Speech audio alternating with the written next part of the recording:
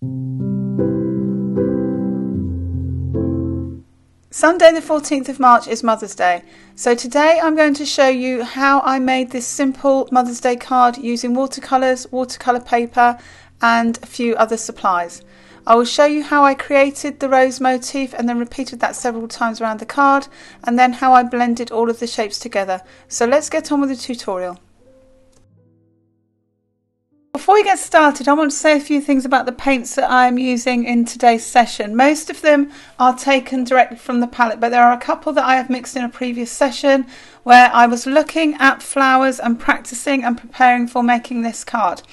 So that session where I am planning out and just generally doodling with flowers and having a go at making different flower shapes, if you click on the card above, that will take you to that session where you can experiment more with making flower shapes.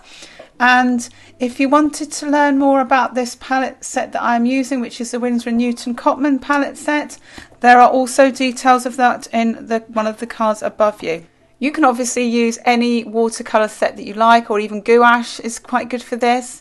So I'm starting by painting my first rose. I've started with a coil shape in the middle and then I'm gradually moving out.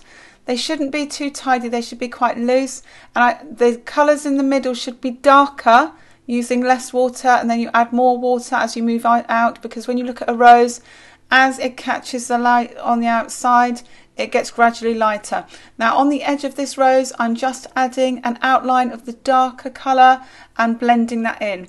I'm now moving on to my second rose, and I'm doing a different design here where I'm putting some little dots in the centre and then moving around that with the coil design.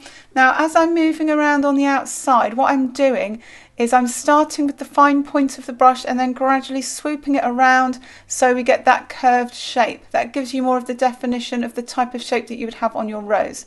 And as I said with all of the rose shapes that you do, the inside of your rose should look darker. If you find that when it dries, it all dries a similar shade and it looks quite flat, don't worry, you can always go back and add darker tones later. So as I'm moving around, I'm adding more water so I get lighter tones, and then I get to a point where I need to make a decision, am I going to finish my rose here? Also, don't worry if your roses are going off of the side of the page. That makes it look more natural. You want it to be going off of the page and giving it more of an impression that it's going off of the page and it's giving you more depth.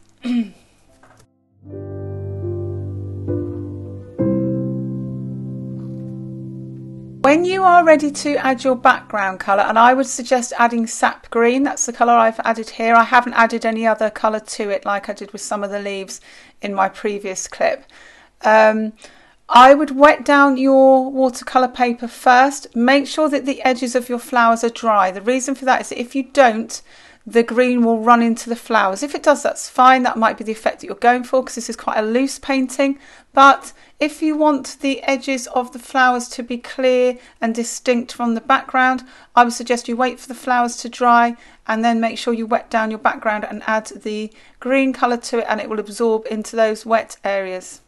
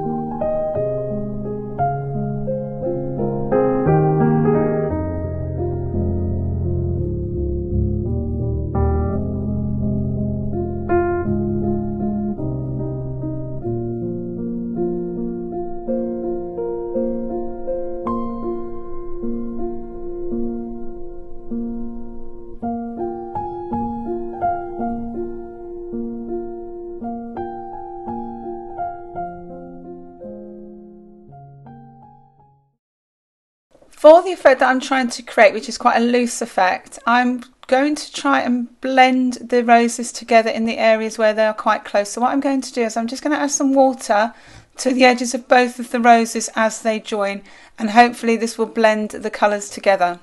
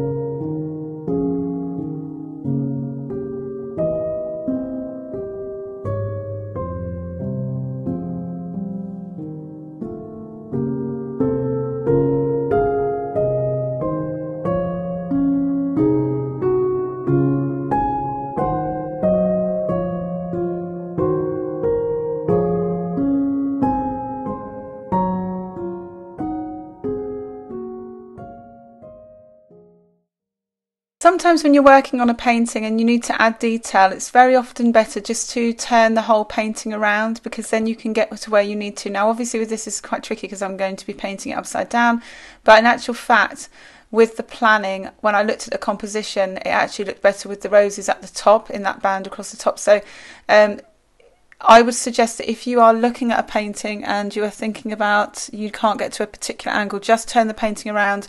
It makes a lot more sense.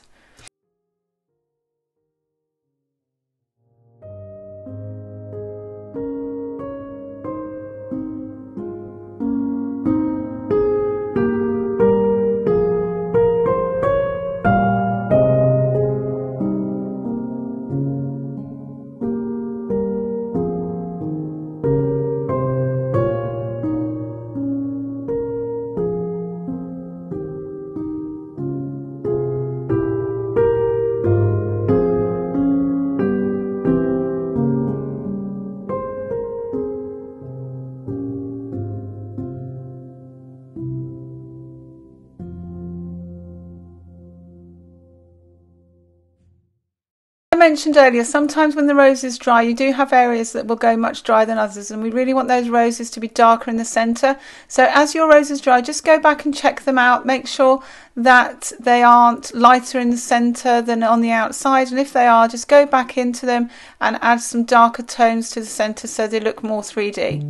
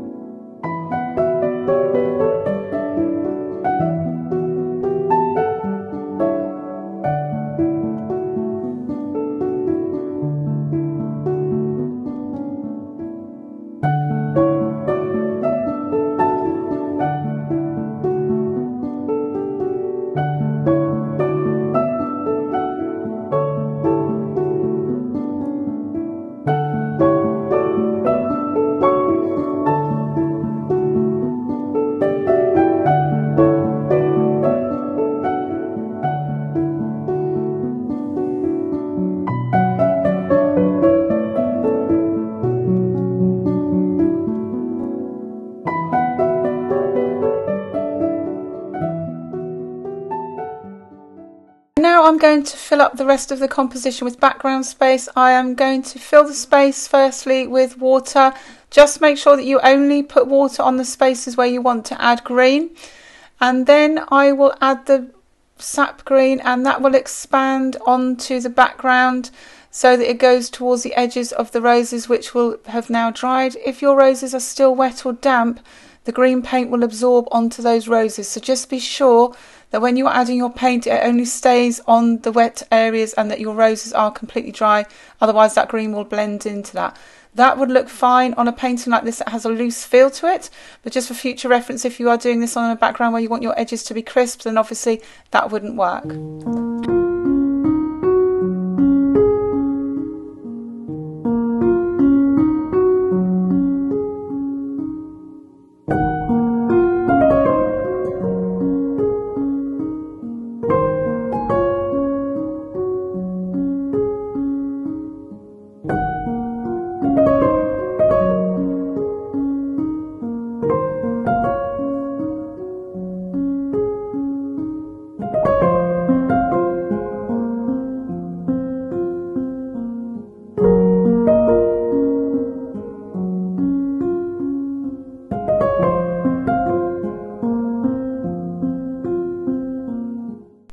So now that my painting is dried, I have sketched in the lettering that I want to use for Happy Mother's Day.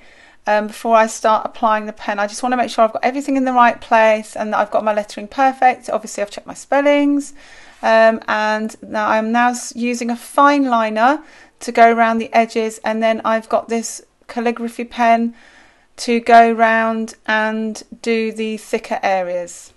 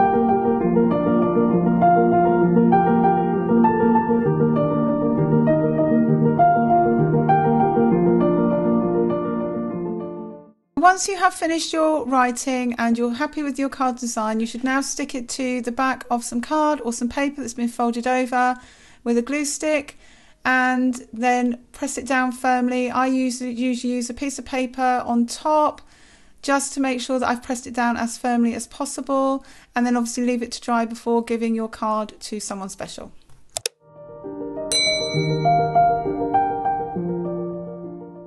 If you enjoyed this clip, then make sure you check out more clips like this in the watercolour playlist. Don't forget to look in the description below for details of products used in today's clip, and if you have any ideas for content or questions, leave a comment below. Finally, don't forget to subscribe and hit the bell to be notified of future content.